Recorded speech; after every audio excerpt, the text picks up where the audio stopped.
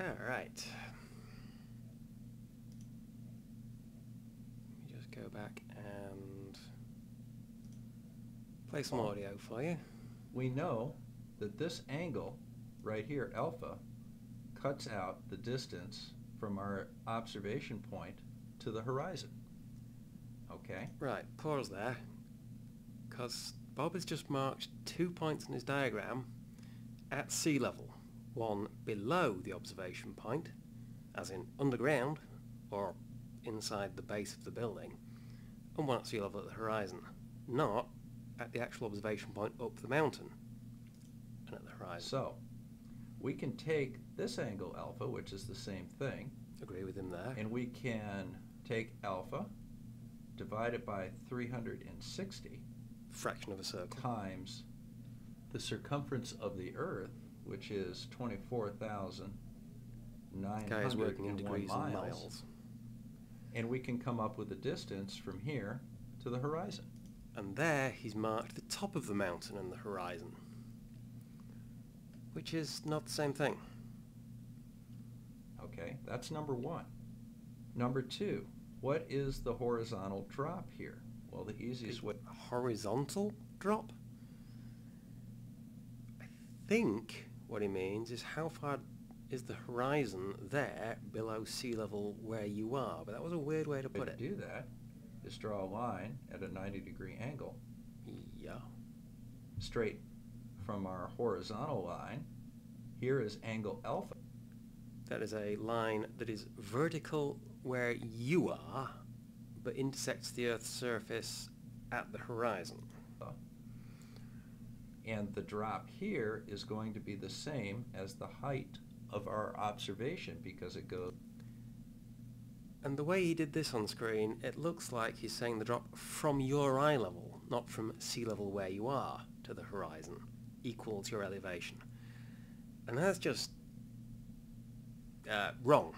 Goes from our observation height to 0. Yeah, but your observation height is above sea level where you are, and that's 0 at a different latitude or longitude, or both. And I was in the middle of typing out a thing saying, "Objection! They're not the same thing." But I thought, let's actually illustrate that. This is a program I've just cobbled together. May not be entirely efficient. Defines the radius of the Earth as 6,371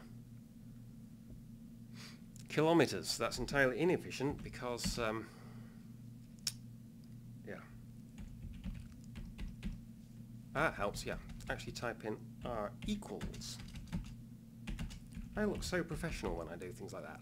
Let's have 6,371,000 meters and work in meters, not work in kilometers. Otherwise, those elevations are going to look bloody silly. It's no wonder I got such huge ratios. Right, you have a... Define the radius of the Earth to be that big. It's volumetric mean radius according to NASA. Put in whatever you like, put in 8,000 if you feel like it. R squared is just R squared. It saves typing it a lot later. From 0 to 100,000 in steps of 600 meters. For each of those steps, from 100 to 600 in steps of 100 meters.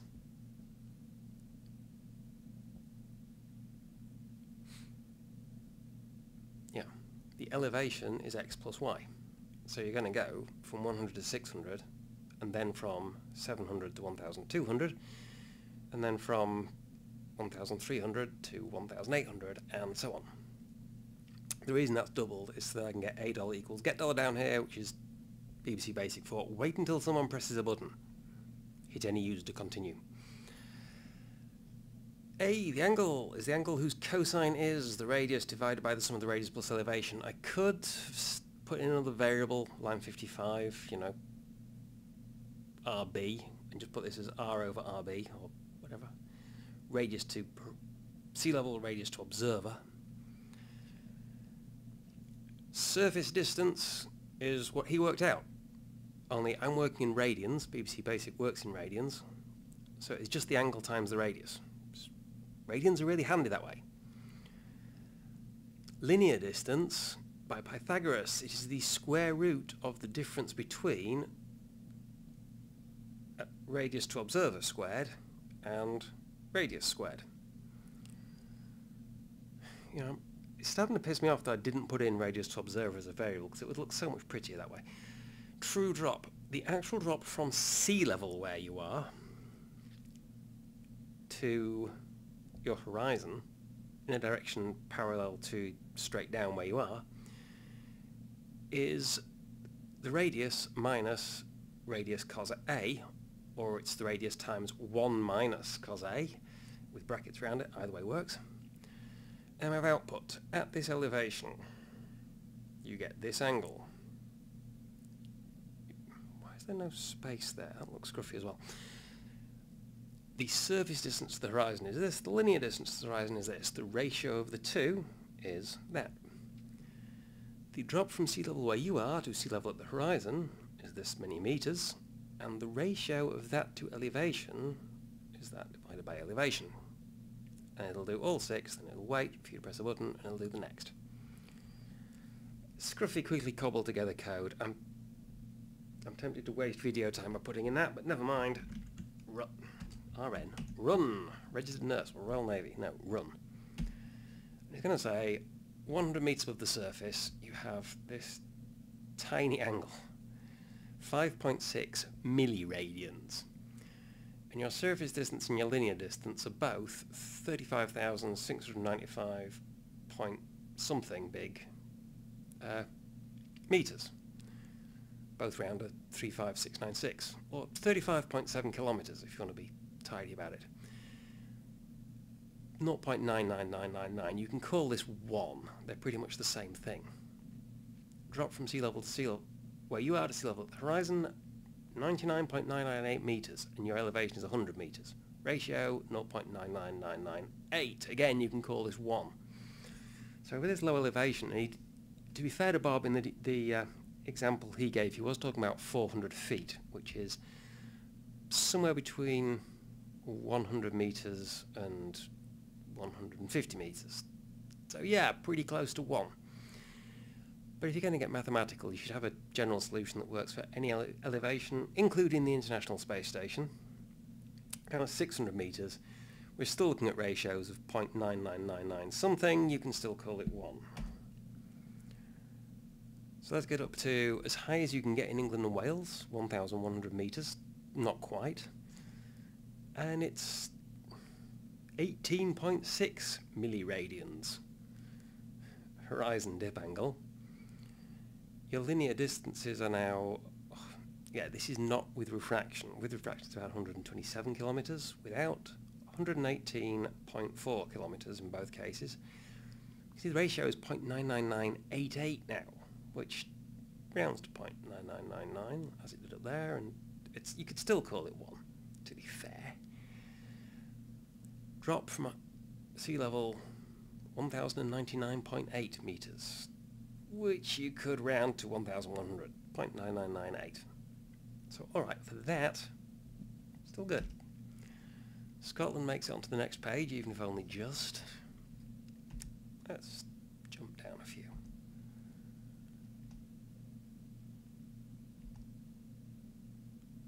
There we go. 4,100 meters. I have been higher than that on my own 2 feet. Tube cowl.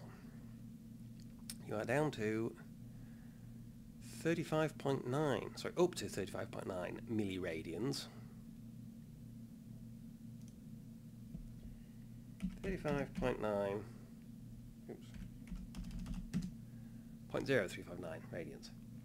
In radians, sine, in degrees, inverse sine, 2.057 degrees.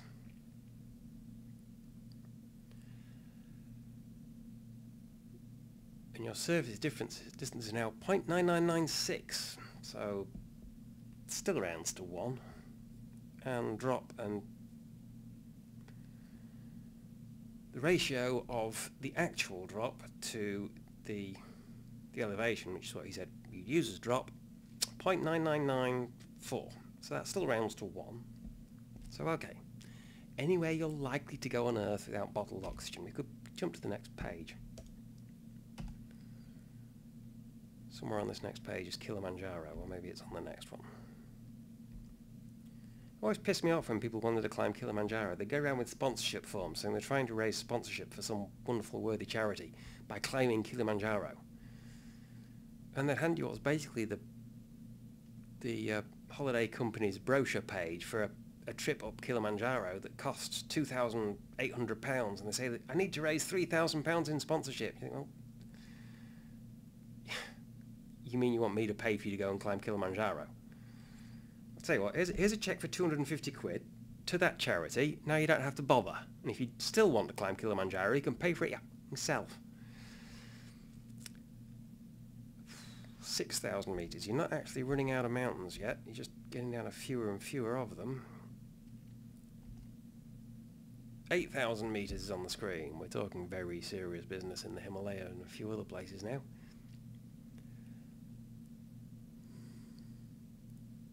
.501 milliradians.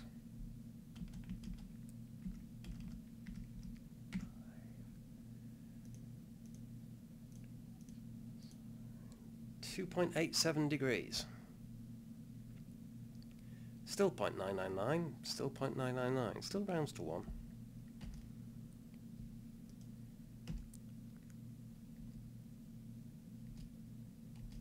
Just gonna skip some up to 10,000, past 10,000 meters. And they still round to 1. Let's just see how high you have to go before it.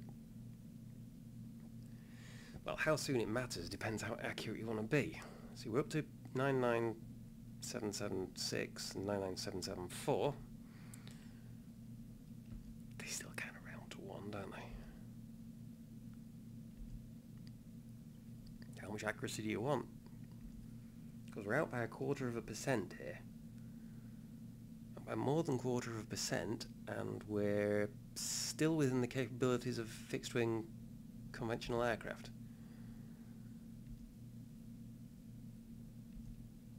Not all conventional aircraft, just some.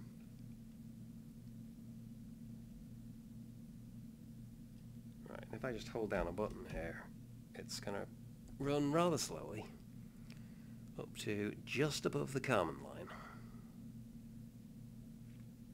I know 100,000 isn't divisible by 600, but it'll get there and figure out that it got far enough and it'll stop. We're about 1/4 of the way up, right? Yeah, text buffer, input buffer. It's going to keep going for a while.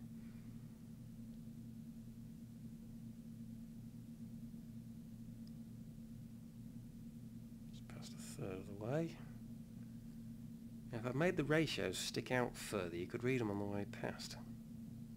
Still look like it's still 0.99 something.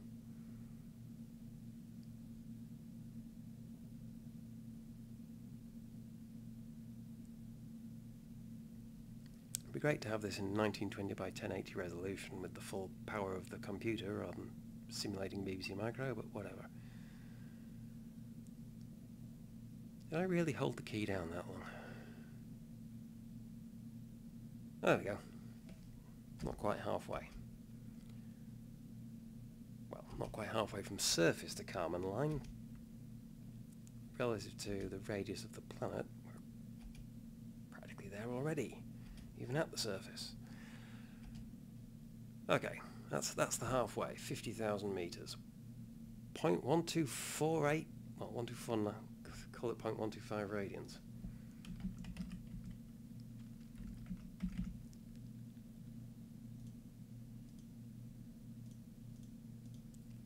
.155 degrees. That'd show. Ratio of distances 0.995. Ratio of drop to elevation 0.992. That rounds to being 1% out.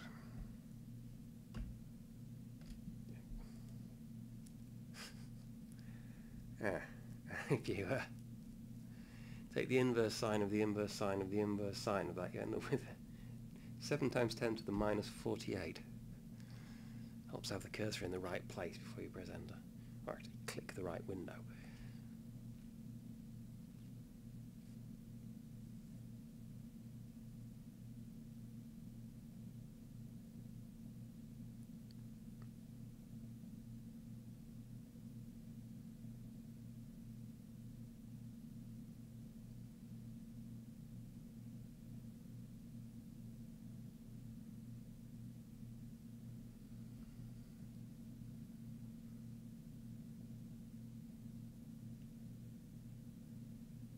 No, it might be faster to rejig this to run in bigger jumps and start again at the beginning.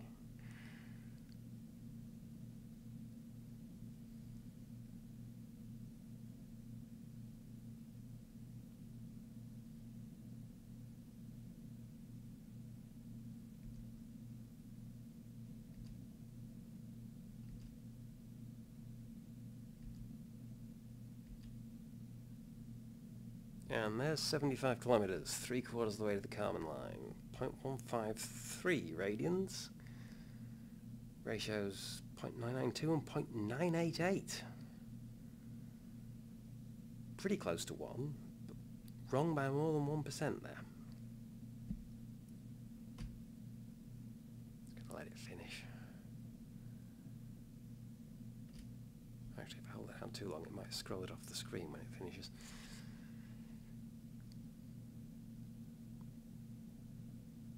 See, pressing shift doesn't work, it has to be the character that will register. So what I should do is use something other than enter.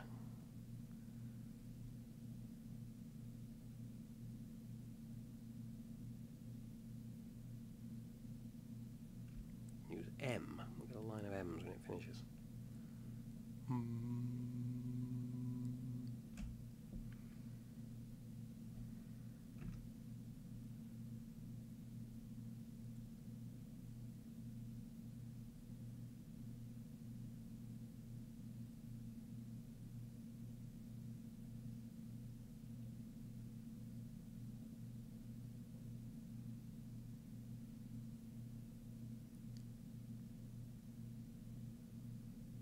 'There we go.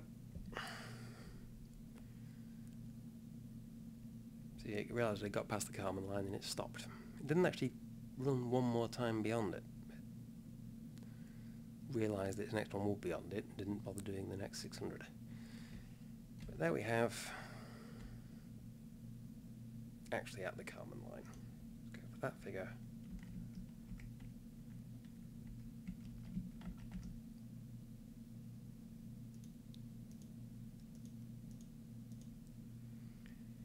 .086 degrees.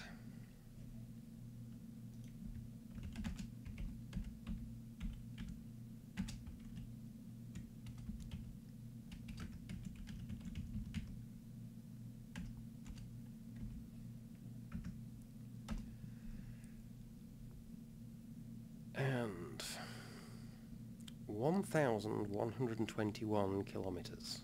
1,133 kilometers linear, because you're that far above the surface.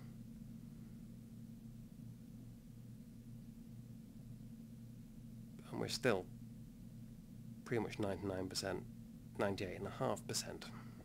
So all right. Hold on, list. I'm going to put that in. Row. Let's call it row. Radius to observer equals LF plus R. R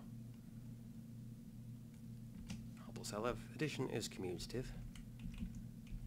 And then I can just call that row. Well, actually, it doesn't need the brackets around it if it's that.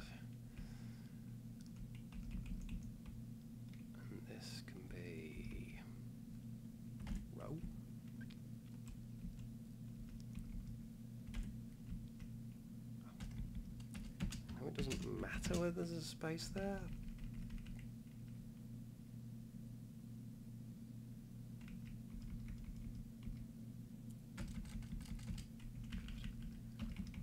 Being fussy for no good reason. Where's that missing space on that one? Here we go. Let's have a space in there.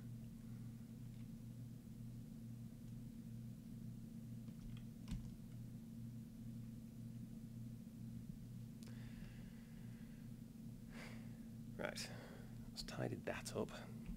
The other thing I want to do is change these numbers.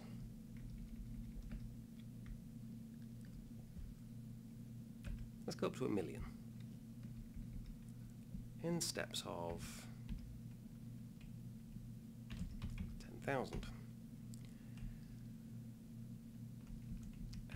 here will go 2,000 to 10,000.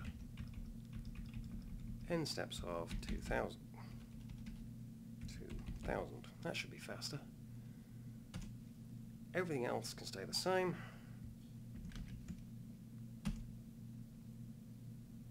And we've actually already seen this part, so this will very quickly get us back to the Kármán line.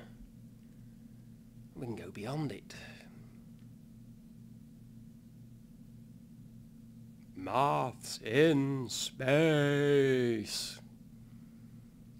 To borrow from the Muppet Show all those years ago. I think I pressed that button too many times or held it for too long. Twice the Kármán line, it's still going. God damn, this goes fast.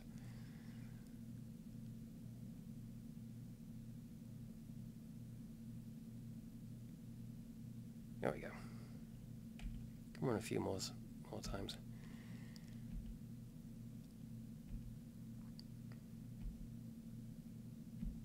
Now, last time I checked, the International Space Station was at 427 kilometers. Let's just go to 400.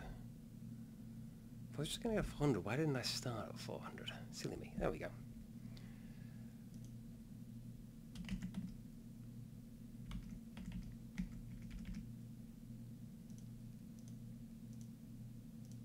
Also, I should have put in a line, an extra line to just output that as degrees rather than radians, shouldn't I? And there should be spaces before units. Never mind. 19.8 degrees down to the horizon, which is 2,201 kilometers away from the point beneath the ISS and 2,293 kilometers away directly. Down to 96% and 94% on the ratios there, because the center of the flat circle, of which the horizon is the edge, is 376 kilometers below sea level, below the ISS. 376, not 400. So there we go.